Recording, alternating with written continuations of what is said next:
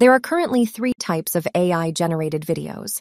The first is a talking head video, where an AI-generated person speaks to the audience.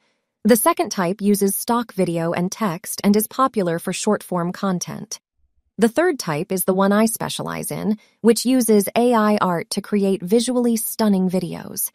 While we can expect full-blown AI-generated videos in the future, for now, these are the types of videos available to the public.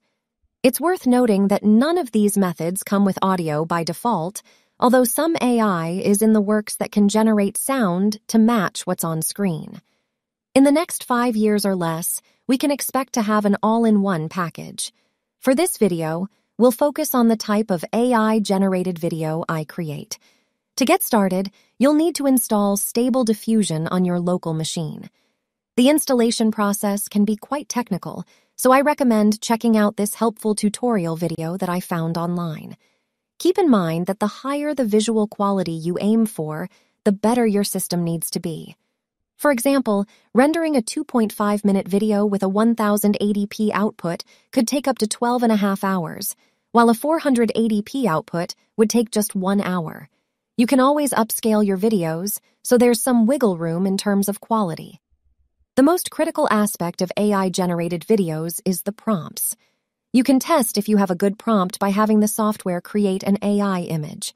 Experimenting with negative prompts can also help fine-tune the output.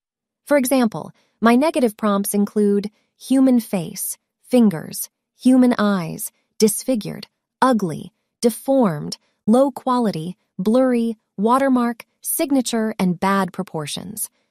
Once you have your prompts set up, decide on the frames per second, FPS, you want to use.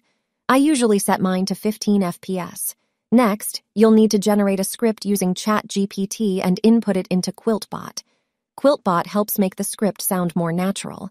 Finally, use 11 Labs Voice Cloner to get your AI-generated voiceover.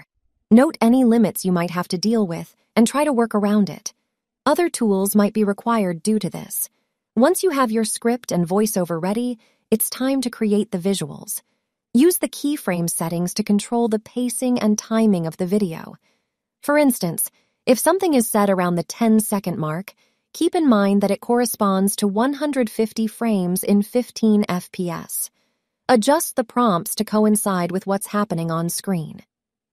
To get the timing right, I recommend using short videos to get a feel for how fast or slow the settings under keyframe should be. If you encounter any issues, double-check your syntax and ensure that you don't have any extra elements. The process isn't user-friendly, but assuming everything goes smoothly, you can use a simple video editor like Camtasia to piece everything together. Remember that there's currently no single-click solution for AI-generated videos. While I anticipate that such a solution will come, it's possible that you'll need a top-of-the-line computer to run it.